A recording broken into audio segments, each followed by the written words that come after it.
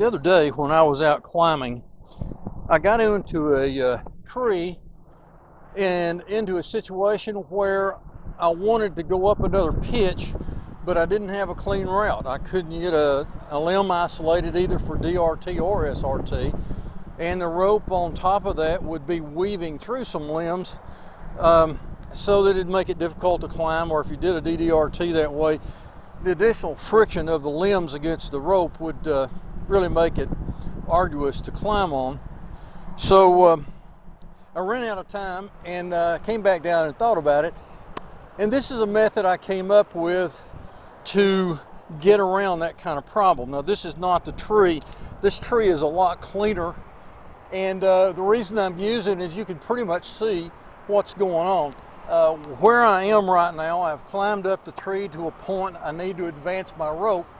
And I'm just going to pretend that I can't isolate on that limb. I can isolate on it, but for the sake of illustrating this, we're going to say we can't.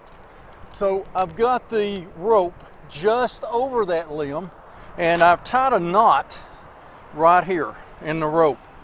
That knot is to tell me when I have sufficient rope to do this tie.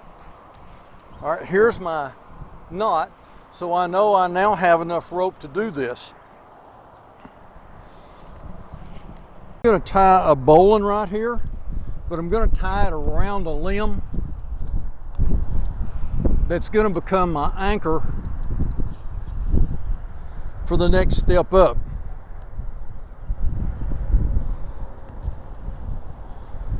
And I'm going to finish this off with a Yosemite finish, and that kind of look like this.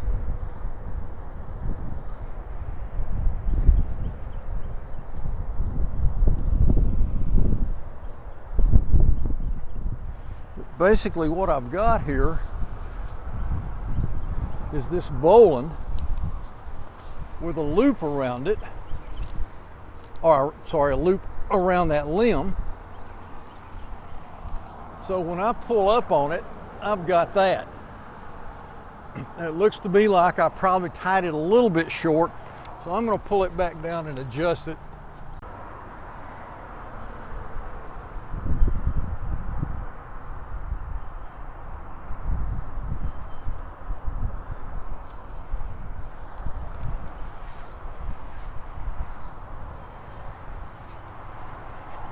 Now, you kind of have to be careful with this because you'll wind up tying a bowline in kind of a funny perspective, and you need to check your limb. I'm on a very substantial limb because this rope could work its way out this way because the limb is sloped upward.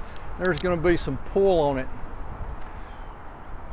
Now, idea here is I climb up this rope, and when I get up there, I attach myself some other way to the tree. I can release that knot, and I've gained my rope. So this is not something you'd use routinely, but if you got in a situation where you just could not isolate on a limb, you might be able to use this to get a clean advance on an SRT. So I'm going to go on up on that, and to do that, I've got to switch some things over.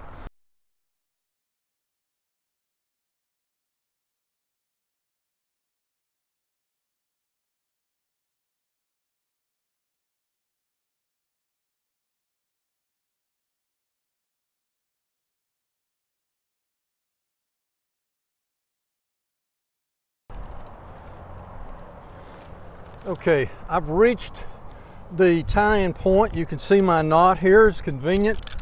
I've already loosened or slacked my upper ascender in the Texas system. My weight is on the lanyard. If you trust a single tie-in point, a lanyard say like this, you're good to go. I also have a Grigri installed right here over another limb. In fact, that's going to be my next pitch up, so I kind of got a backup. So I'm ready to take this off, and I really don't need it because I'm going to be using the Grigri from here on. I'll take this loose. Very simple matter. Since it's a bowline, it comes loose very easily. This was a Yosemite finish.